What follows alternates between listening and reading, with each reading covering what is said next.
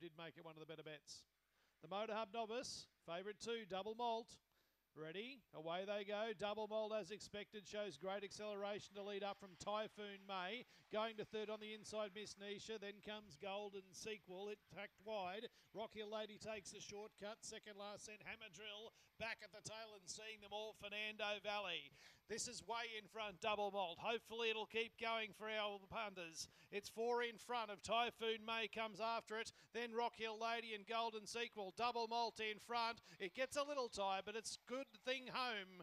Race number 2, Double Malt beats Rock Hill Lady. Getting up for third, then Golden Sequel just passes Typhoon May in the last little bit. Well back, Miss Nisha, Fernando Valley and the Hammer Drill.